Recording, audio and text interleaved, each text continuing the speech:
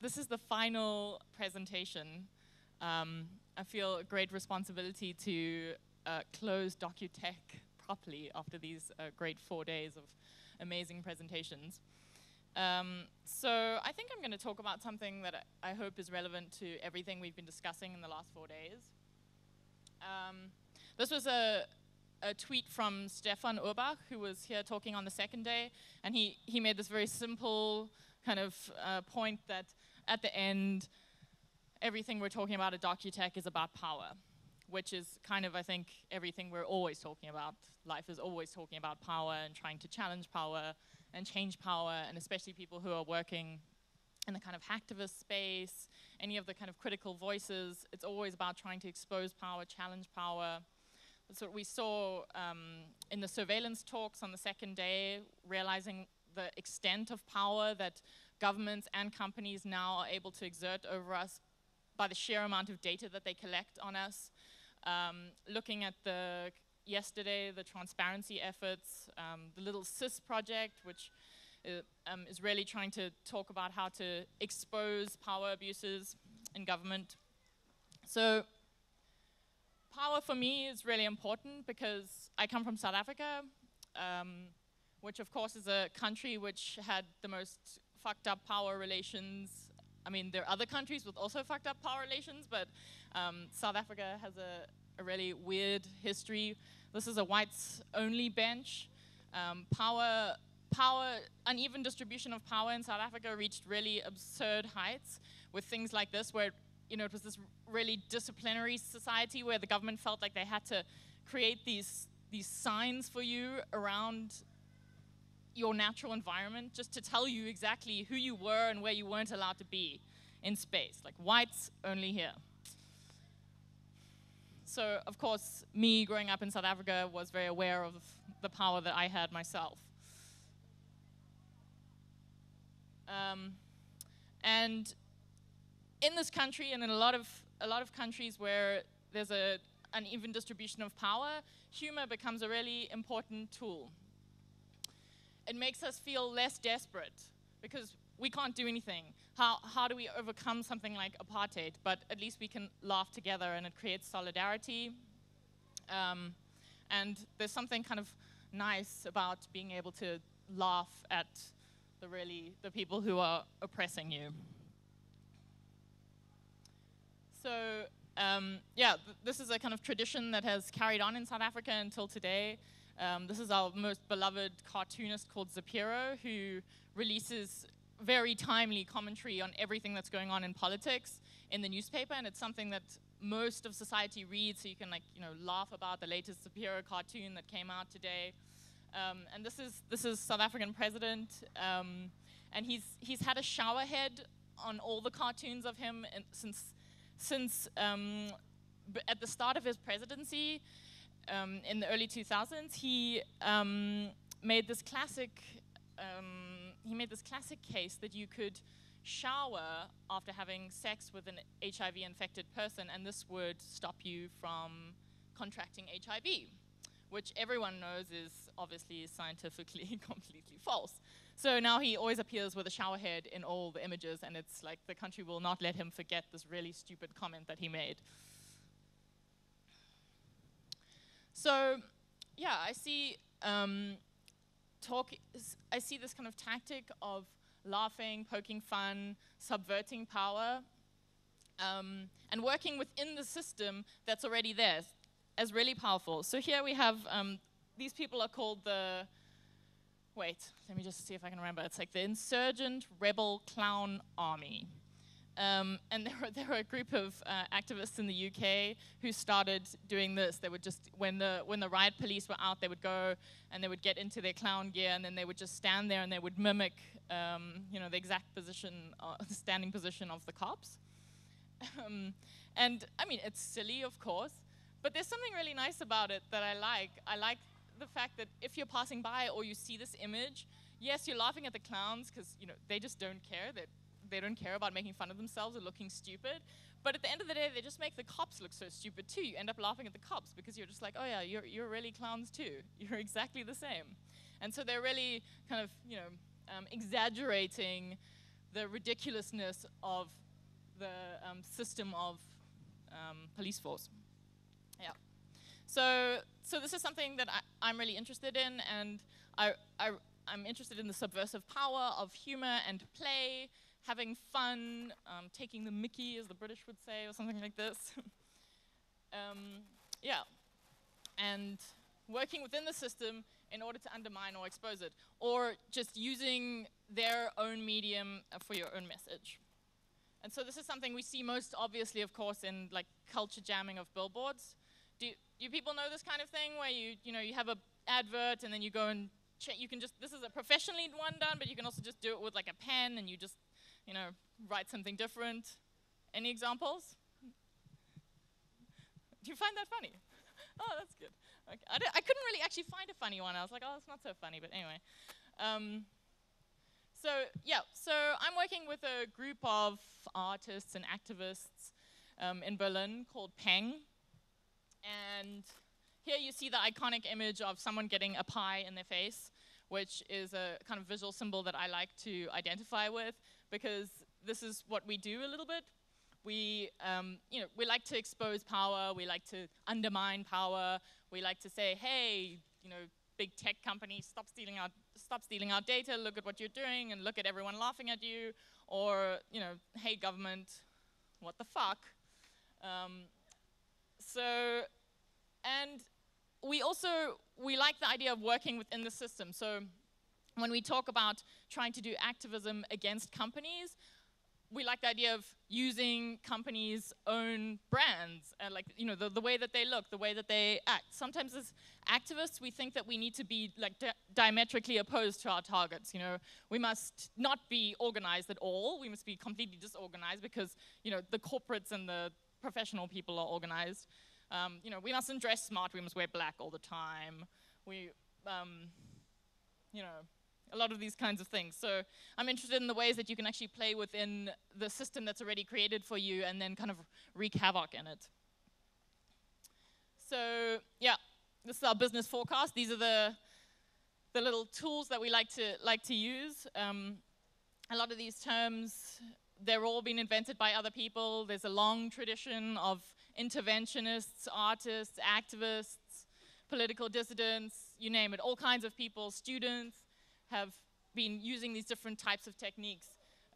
Context hacking is one I really like. It's by an Austrian group called Monochrome, and they talk about this. It's always about trying to find the best medium for your political message. So their whole research is always about trying to find the best medium, and they have worked in all kinds of mediums. They have made games, they have done fake art installations with fake artists, they have impersonated all kinds of people for their political messages. Disinformation is one that we see all the time. Businesses and governments, that's their speciality, right? They're always putting out false information to us. But we often think, oh no, we shouldn't do that. We shouldn't work in those gray areas. We have to do everything right if we're activists. But we're saying, okay, let's play them at their own game.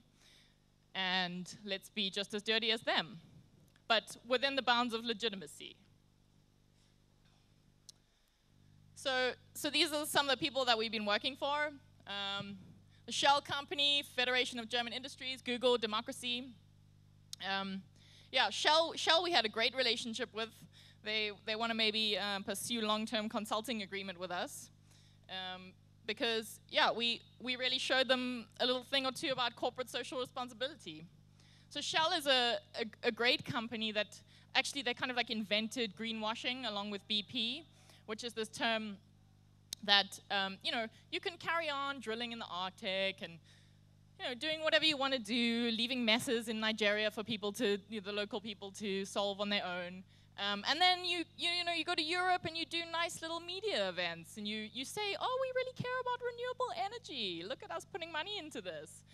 So this is a science slam that Shell did in Berlin, where they held a competition for young students to come and present ideas for alternative renewable energies. And we came up with an idea, and then we came and we faked being a student with this awesome idea for a car that would clean the air instead of polluting it. And then the invention ended up exploding oil all over the stage. So that was fun, and Shell really liked us after that. But that's kind of cheap. I mean, it was fun. It was like a spectacle. But we're trying to deepen our tactics a little bit more. And we also think that the environmental issues are really covered by Greenpeace. They've been doing an amazing job for the last 10 years, like really exploring new tactics, really pushing the boundaries of what's possible in terms of activism and direct action. And we feel like some other sectors really just haven't been moving so much in this direction. And we really want to explore that. So, yeah, the famous Circle of Four. These are, the executive directors of Facebook, Twitter, Amazon, and Google. Yeah, they're kind of golden boys of neoliberalism, which we've heard a bit about this week, and I think it was clarified, at least by Dan on Wednesday, that the kind of tracking that these kinds of companies are doing is no better than the surveillance that is happening by intelligence agencies like the NSA. But they're really good at identity management, so they don't actually get such a hard time so much. So we're keeping an eye on them. So our first client was Google recently. Google particularly are very, very good at hiding who they actually are. So yeah, this is just a reminder that 96% of their income is based on our data, basically, on collecting our data in order to sell it to advertisers, in order to make money. That's how they make their money. And that's their business model. And then they're also trying to enter into every single possible other market of innovation available. So yeah, recently they made smart contact lenses for diabetics. So you can control your contact lens from your phone or whatever, and then it releases your insulin drops, it's great. And they've done driverless cars and all these kinds of things. But one does start to wonder, if you start to put the puzzle together, they're collecting the whole world's data, and then they're really in love with this idea of the Internet of Things, and it's all these white boys in Silicon Valley, like providing all the solutions for the whole world. You start to wonder, really? Like they say that, they don't want to be evil, but it kind of feels like that's just gonna happen. But of course they're really good at identity management, right? Like they've done this whole thing of like, we're the best place to work at. We give our employees bikes. We're amazing. And, we don't make them work so hard. And we give them gumball dispensers next to their desks. And, we have a sense of humor. This is one of their April Fool's jokes. They always release April Fool's jokes. This one was, ad birds. So you could get instead of AdWords, you could buy birds to carry your adverts on. So they're really good. They have a great sense of humor. They're really funny. Everyone thinks they're awesome. They provide us all these great products. But they're not so good on the whole issue of how they use our data and the privacy question, etc. And, they're starting to get a little bit more criticism, at least in Europe. They're starting to get a few more people asking questions about why are they entering all these markets? Why do they sneakily change their privacy policies around our data, etc. And also just, monopolies are bad. Like, we know that. So, yeah, none of these pictures are really showing up. But so what did we decided, we wanted to do something. We thought, okay, what can we do that would, play within the system that Google has already created, work with their own medium, and, turn out our own political message, which is about them and their responsibility in terms of how they are collecting our data and what they're doing with it, and also, of course, their relationship to surveillance, government surveillance. So we looked at the upcoming Google, the tech conference Republica in Berlin, and we thought, hey, let's do a prank where we pretend to be Google, and we go on stage and we present some new products. So, and the products will be Google response to privacy, and Google saying, oh, we want to restore the internet to what it used to be, to what it started out 20 years ago to be, which is a great place for sharing information and knowledge, etc. and making people connect with each other. So we came up with some product ideas, etc. We applied to Republica. We created fake identities. We called our line of products Google Nest, which was really helpful because they just bought a little company called Nest Labs a few months ago, which is known for this smart thermostat, which you can, again, you can like have a you can actually, I have a friend who his mom has one of these thermostats in her house in the States, and he lives in South Africa, and he controls it from his smartphone. So it actually regulates the temperatures of his mom's house. So that's what the Nest product can do. So we took the whole name of Google Nest, and we came up with this company idea, and we applied to Republica with our session idea. And here's the website that we created. Can people read it? Oh, okay, cool. I can't. Yeah, so we created a whole fake website, and we came up with these 4 products: Google Trust, Google Hug, Google Be, and Google Buy. So they all look really googly, as you can see. Our designer worked really hard on getting the look perfect. Google Trust was, it's insurance against surveillance. So you can take out insurance against the possibility that you get surveyed by the government, or even if you're a victim of data theft by a hacker or something. So Google's saying, we can't really secure you from these things happening. We have to hand your data over to the government if they ask for it. But we can say that we'll compensate you and your family in the case that something happens. So it's like kind of ironic, yeah. And of course, you get your risk is calculated by Google, obviously, so they know if you're at high risk of being, a victim of surveillance. So then, your insurance payout is different. So then we had Google Hug, which is a little smartphone app that just monitors your emotional well-being and then connects you with other people who have similar emotional needs to you. Like if you want to go for a coffee or you really need a hug, then it finds someone and connects you. And then Google Bee is the Google drone. Well, I don't have to say so much about that. We know about drones.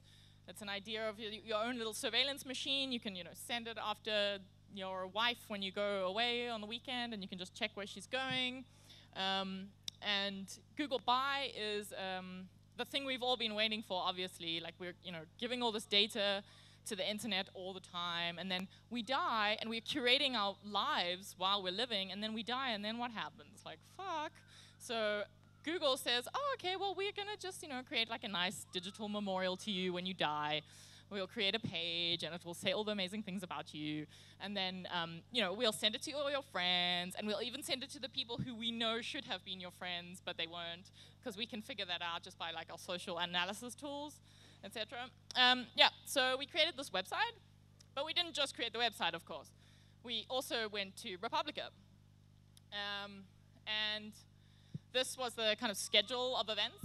We put out the website at 12:30 on the 7th of May, and we managed to, I don't know how, convince 3 political parties, the left, the Greens, and the Pirate Party in Berlin to support us, and 2 NGOs as well. So they actually were in on the joke, and they sent out press releases against us and started tweeting for us, they started like the ball rolling before we even went on stage.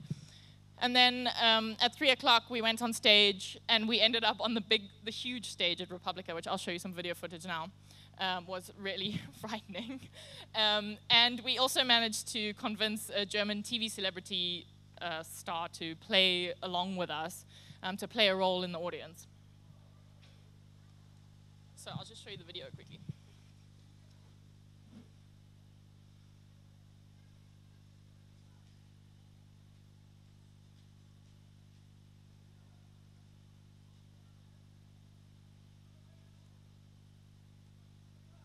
Also Google Hug.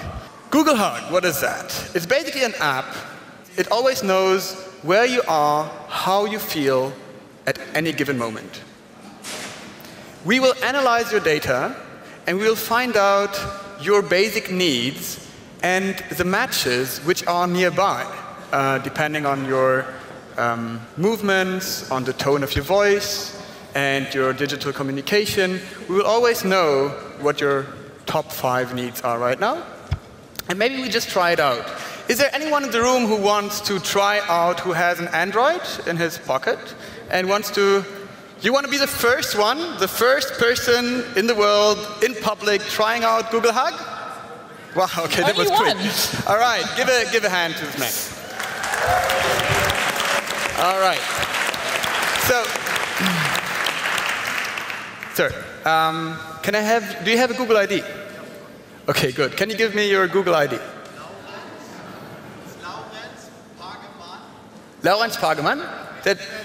That's your name? Laurens Pagemann? Okay.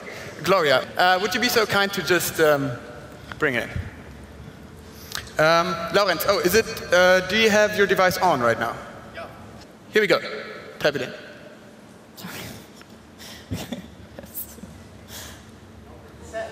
Okay, with Z. Okay, I'm quite excited if it's going to work. So let's see what's happening. Sorry, no, that's not what you're looking for. Could you just go up there in the right? Have a look up there to the products. Go to Hug. Yeah, that's it. Sorry, Paul. Okay, excuse me. Sorry, sir. So basically, we are now analyzing Mr. Pagemann's needs, and we will see if somehow someone close to us in this room eventually is it's Jan-Josef Liefers. Is that right? Is Mr. Liefers in the room? Is it Mr. Liefers? Is it? Excuse me. that's quite a. Can you please wait a sec? That's quite a surprise. Can you? So may I ask you? Is that all right? How do you feel? How do I feel? I'm surprised. I feel quite okay. I have a lot of things going on at the moment, a lot of work, a lot of appointments. I've got to host the German Film Awards day after tomorrow, so I'm feeling, used. So sorry, but is that right? Could you need a hug? A hug? Well, it says like 83%. I mean, yeah. Who couldn't? I mean, who couldn't use a hug? Yeah. Is that okay if we just? Well, Mr. Pagemann, please, Laurens, go. Give this man a hug. Come on.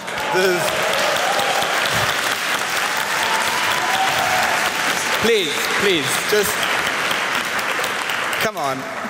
Yes. Wow. This is. I think I don't need to explain the product anymore. You all got it explained itself. This is wonderful, Gloria. Wow. This is wonderful. Wow. That was amazing. I love my job sometimes. For now. Yes, please. Just feel free. You can exchange information. But this is not all about Google Hug. It's just casual. It's just basically where you are, whenever you are there, however you feel. So thank you very much, Mr. Liefers, Mr. Pagemann. I'd say let's move on with our presentation. Nice meeting you. Thank you. It's fine. Just give it to someone there. Okay. Our third in the Nest family. Paul? Ready? Yes. Our next product. It's not Google Glass. No, it's not Google Glass. This is, you know it all, nothing new. No, what I'm talking about right here is Google Bee. Should I try it out? Mm-hmm. All right, so let's see if it works. So far there were a little bit of technical problems. So now I'm saying, oh, wow, there she is, our Google Bee. Wow. So, we're working really hard at trying to make her a bit smaller. It's really loud. Quite big right now. So come here. Wow. Come here.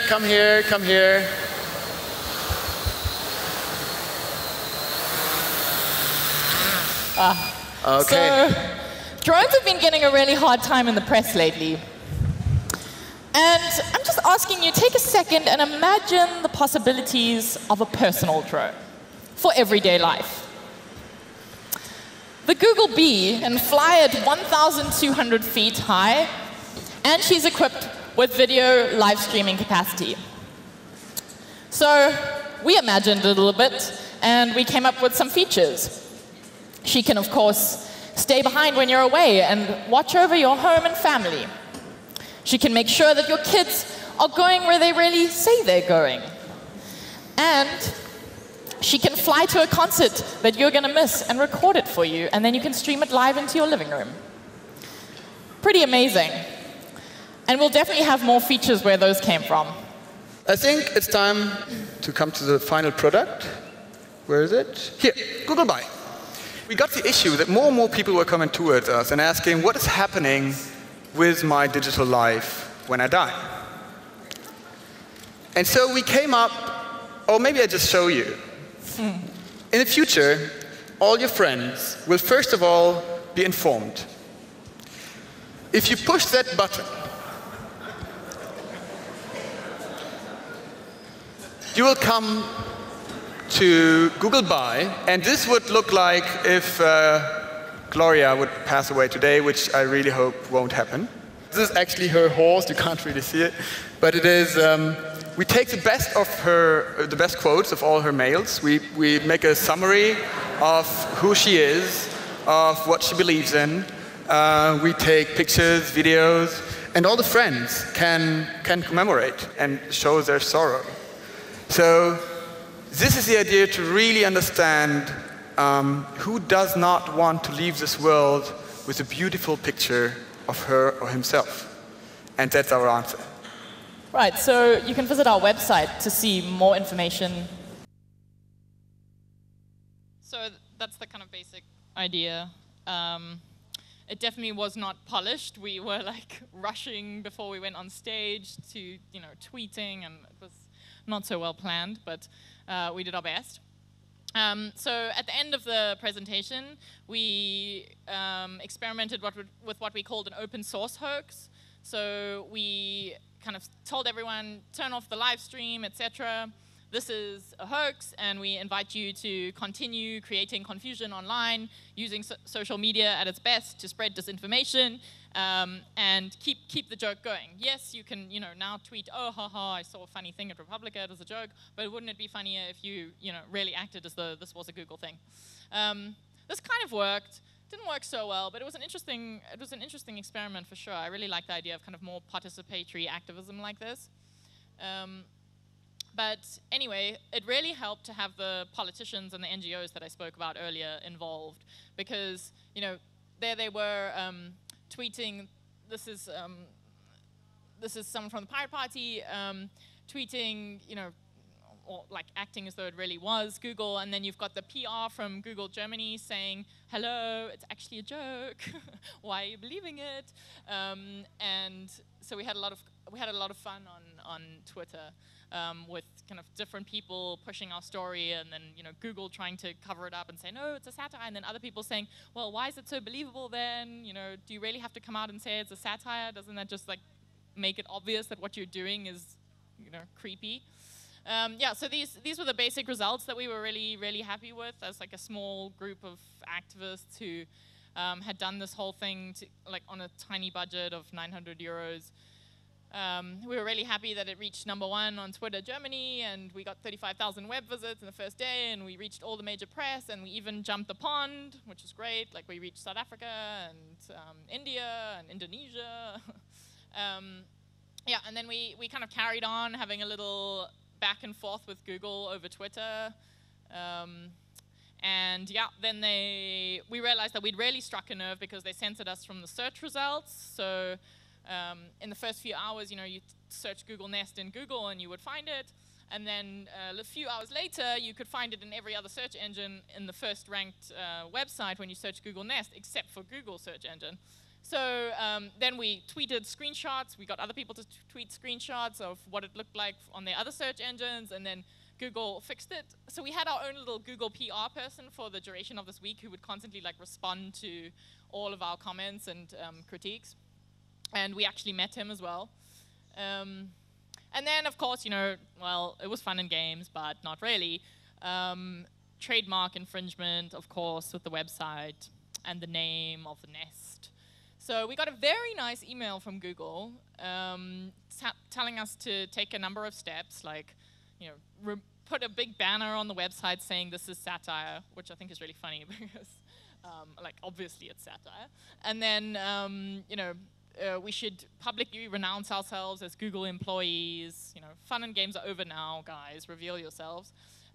So we took this a little bit longer, and we got people to mirror the website, which means, you know, they hosted versions of the website themselves. It's the Barbara Streisand effect, it's called normally, when you try to censor something, then, you know, society tries to spread it and preserve it on the internet. It's a great thing about the internet. And then you know, we publicly renounced ourselves as Google employees. We did a resignation video, which was really fun as well. We said that we were really embarrassed because we made such a bad impression at Republican. We realized that Google was really unhappy with us, so now we were leaving Google, etc. So we like played the game for a bit longer. And then we actually had the help of the amazing organization Electronic Frontier Foundation, who were just incredible in consulting us on the kind of legal remit in terms of trademark infringement, which obviously we knew nothing about.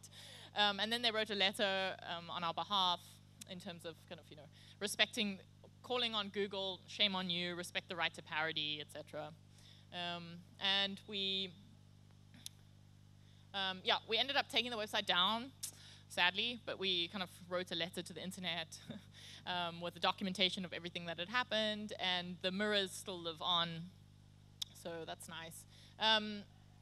And yeah, so I think I just like to reflect on what's important in terms of getting that kind of reach for just a small little action. Yeah, the fact that we had these collaborators, this was really interesting, and this was not something I would have ever thought of before, of like trying to get other people involved to kind of carry the fake for you. So having the politicians and the German NGOs involved, and this was amazing. And this kind of came down to social contacts. It was actually, my colleague Jean was just at a party. You know, he happened to know someone who knew important people, and he was at a party, and he just convinced them with this really fun idea. And this is the thing as well, that if you have a fun idea and you're really excited about it, you can actually really convince people, and they want to be part of it, even like a German TV star. And yeah, the timing for us was really great because it was like a rising kind of critique of Google in the media in Europe, at least at the time, and they just bought Google Nest. I mean, they just bought Nest Labs. Press strategy, which we didn't have, which I really hope that we have next time. You really need to know why you're doing this and like have a very clear line of what you want to tell the press. So any kind of, you know, aspiring activists, please keep this in mind. I always try to impress this on people because the press can really be your friend. It's amazing how when you get into the news and you just start spreading, how much kind of, you know, how much reach you can have. And you can really, like, we started getting it right, and the press actually, I mean, with this action, it was great because the press started doing the critical work for us. Like, they started using the website. It wasn't just like, oh, another group of activists do a prank against a company.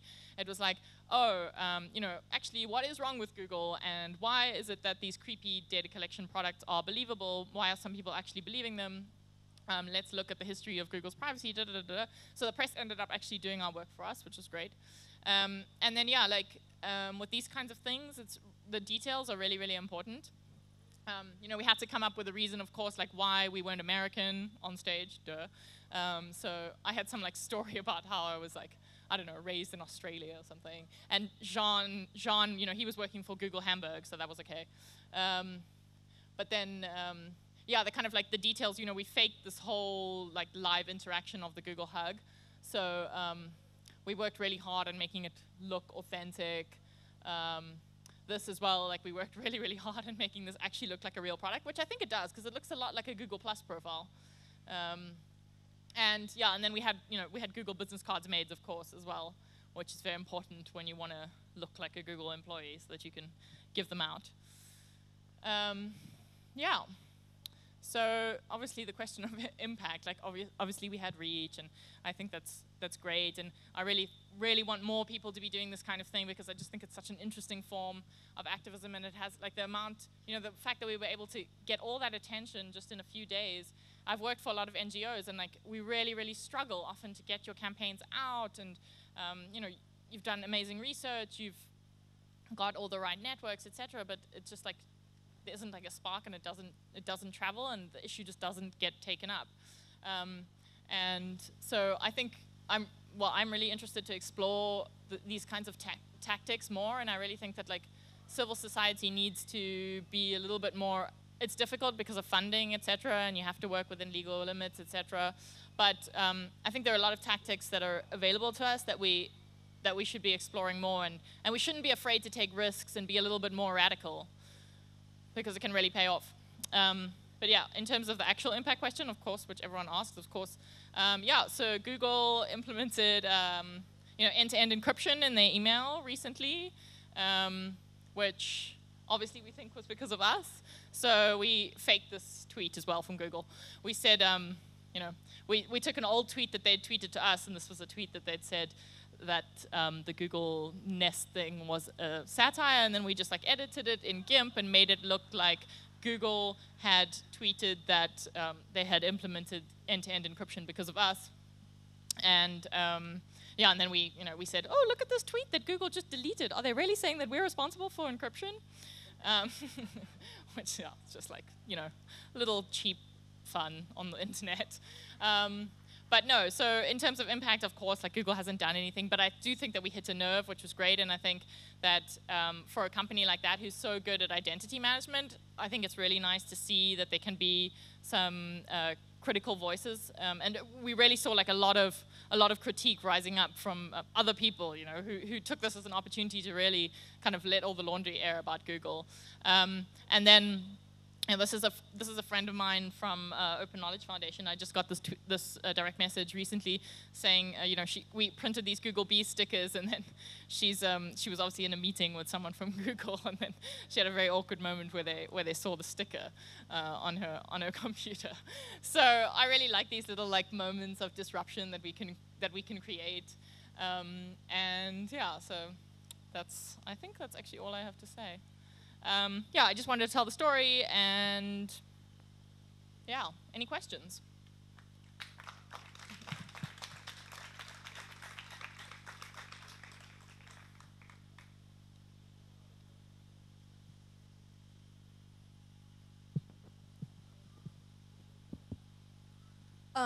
Not that you have to reveal like your future plans for the collective or anything, but are there some issues that you guys want to tackle in the future? Obviously, yeah. Privacy is a big one, yeah. but are there some others that you guys are thinking about and kind of ripe for this kind of work? Yeah, well, so we had this issue where it's just like you know, there's so many things that you can do all the time, and it's just like, that's why we decided to a little bit move away from the environmental issue, because we thought, you know, Greenpeace has really got that, and they've like had a long history of doing stuff. So, yeah, there are a lot of things that we did this mapping. We're like, what does everyone care about? And then it was like 20 issues, so that was a problem. So then we focused a little bit down, and now we're really looking at the kind of like, you know, freedoms and rights in the digital space, and also on migration in Europe, because we think both of those are issues that like kind of need kind of creative amplification. So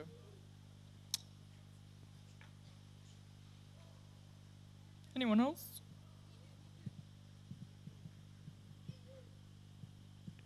Thank you then, and DokuTech is over. Thank you very much. Wow, what a way to end DokuTech. Really impressive. No. Kent is trying to set up this. Yeah. All right. If someone wants a Google Bee sticker, find Faith and get it from them. Oh, yeah, I need this remote to have. Okay. Right. Well, a couple of things before we end this 96 hours of marathon. From 96 hours, we only slept maybe 12 hours in total. This event will not be able to happen if we didn't have a full support from our staff, from our volunteers, from our everybody who was involved from the very beginning till the end. But the organization that I would like to thank on behalf of DOKU is the Norwegian Embassy, with the tremendous support that they give to us. United States Embassy, German corporation gives App 6. You have seen the app. Don't delete it, because next year we will use the same one. We just update it. IPCO Telecom for the internet provided, for the internet that they provided to us. Uneduko Sovereign Foundation, Stick, Innovation Lab, Crimson, Frutumania, Technomarket, Waterlugova, Telegraphy, Digitale, Kosovo 360 Live, and Kosovo 2.0. So, what are we doing next? I would like as well to thank our speakers who came all the way from across the globe, from San Francisco, from Berlin, from London, from all over the world, to come and speak for the first edition at DOKU. We will learn every year. We will do it every year. But I would like also as well to thank, and I would like to invite all the volunteers and the staff that worked to close the DOKU and to announce the new edition of DOKU 2015, which will happen next year, and we will announce the date soon as we can. And so everyone from IPCO Foundation, Share Foundation, DOKU Fest, all Prizren, everyone who is invited to join us on the stage to close with a big wave of hello to the world that is watching. So all the speakers, everyone, just join us, the panelists, on the celebration. Whoa, wow. This is cool, yeah.